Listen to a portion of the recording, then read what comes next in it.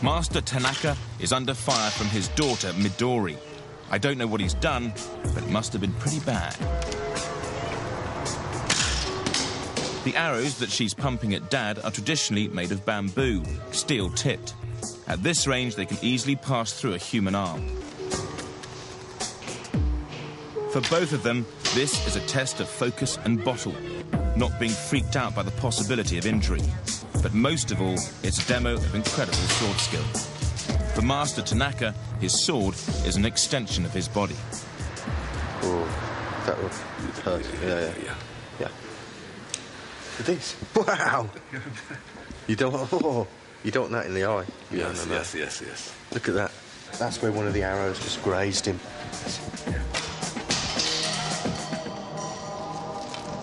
These Japanese swords are razor sharp. They're fantastic weapons to use. They're so well balanced. Just to hold them, it feels really nice. To walk with them on your side makes you walk like John Wayne. These are the katas that you get to practice before chopping the straw dummies. In the old days, there wouldn't be straw dummies, there'd be prisoners. If they couldn't find any prisoners, they'd use dead bodies. It's about getting it habitually into your body, those movements. When perfecting the cut on these, they'll cut sideways, so they'll, on a person, it'd chop straight from the neck, straight through the body, down and out.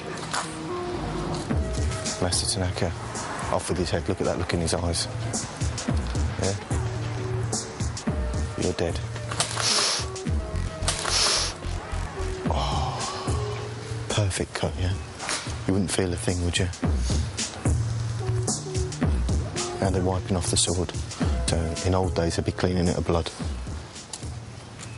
Midori Tanaka is pretty handy with the silverware too, as you'd expect from the next leader of this dynasty. Fantastic. My father is the head of a school, and I am the successor. So I have a place in this heritage. There are few women in this position taking on this role in Japan. For a woman, this is a rare and invaluable existence. This is a responsibility that I feel. The relationship between a sword master and their sword is worthy of a Jerry Springer special. My sword and I are inseparable. It moves as I want it to. If my own spirit becomes weak, it will not cut, not even if I want it to. By always using the same sword, the grip forms to the shape of your hand. If I ask someone to lend me their sword, it has a completely alien feeling.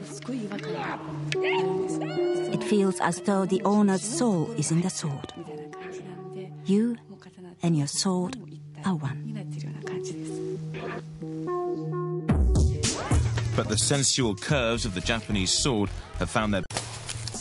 A sword can be, for example, stylish, glamorous, or slim. The tip is the human face. The surface is the skin. The pattern displays the heart. These are the characteristics of the sword. There's an ancient Japanese saying which goes, the perfect sword strike is like making love to a beautiful woman. I'll have a go. Okay. Is it this way? Yeah, straight through, yeah. Okay, so, yeah, I'm drawing the sword up.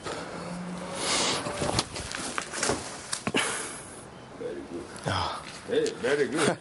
That's all right, isn't it? That's a lot harder than you think, actually. You think it would cut through, but you have to put a lot of force. Fancy changing my career now. Become a head chopper.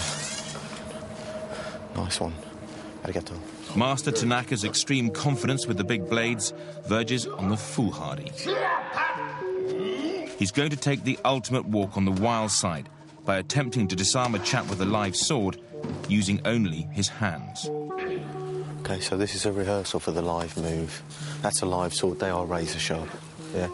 Look at that, he's just taking it off him. He's going to do it at full speed in a minute. This is probably one of the most dangerous sword skills. Yeah? That guy there represents that guy there. Yeah, so what he does, he takes the sword off the bloke. He's barehanded, yeah? Takes the sword off him and then off with his head. Master Tanaka is the only soke in Japan brave enough to attempt this stunt. Any mistakes and he loses his pinkies. And even he doesn't make a habit of it. This will be only his 5th attempt in the last 40 years.